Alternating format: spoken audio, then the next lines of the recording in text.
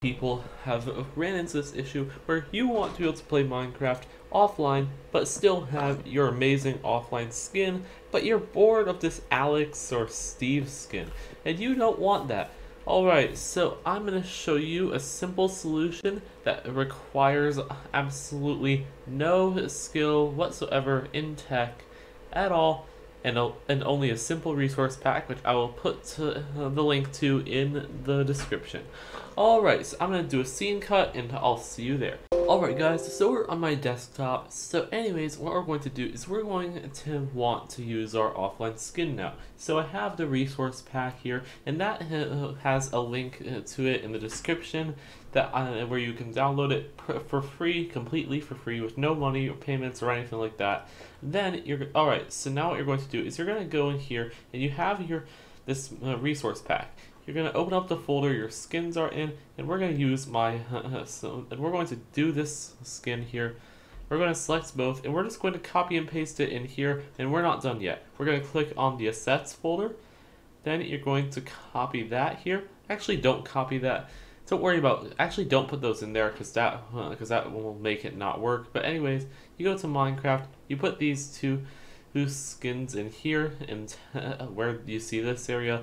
Then you go to textures, do the same thing, drop those skin files in there.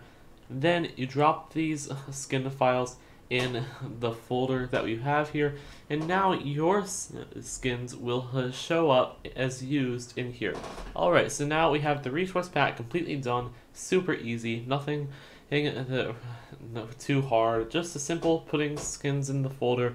Alright, so now you have our Minecraft skins, and we're going to put our skins in the resource pack folder. Alright, so to access the resource packs, you're just going to simply go to app data, when you're going to do %.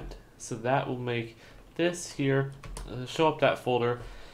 Once you press enter, it will take you to these things, this stuff here. So you're going to go to .minecraft resource packs and just drop that custom offline skin file folder into here. And now I'm going to do a scene cut, and once I'm on my Minecraft, we will be back on.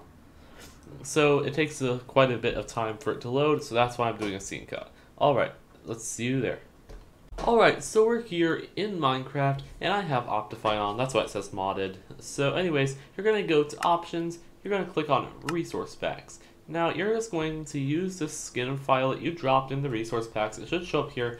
If it's so, it will say, hey, incompatible and stuff, made for an older version of Minecraft. Don't listen to it. Just click yes, you want to use it, and then that will put this here, and then it will work. Alright, so this just have to reload so that it understands the resource pack. And then we are going to go into our Minecraft world and take a look at our awesome new skin that we've used. And we're offline, so it requires absolutely no Wi-Fi at all to use this awesome skin that we are going to be using. Alright, so now you have that ready. So what you're going to do is, once it loads, we're just going to quickly look in here, and here we are. We've arrived in our world with my skin. You can tell that's my new skin because you see that the arms are nicely shaded and all nice looking.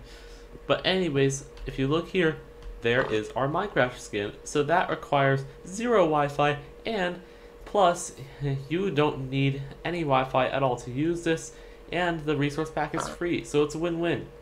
Alright, thanks so much for watching, everyone, and I hope you enjoyed this video. Also, don't forget to subscribe, otherwise this innocent pig right here that just ran away will have to die, otherwise, but that you can save this pig's life by subscribing. Isn't that right, pig? Alright, anyways, see you later, guys.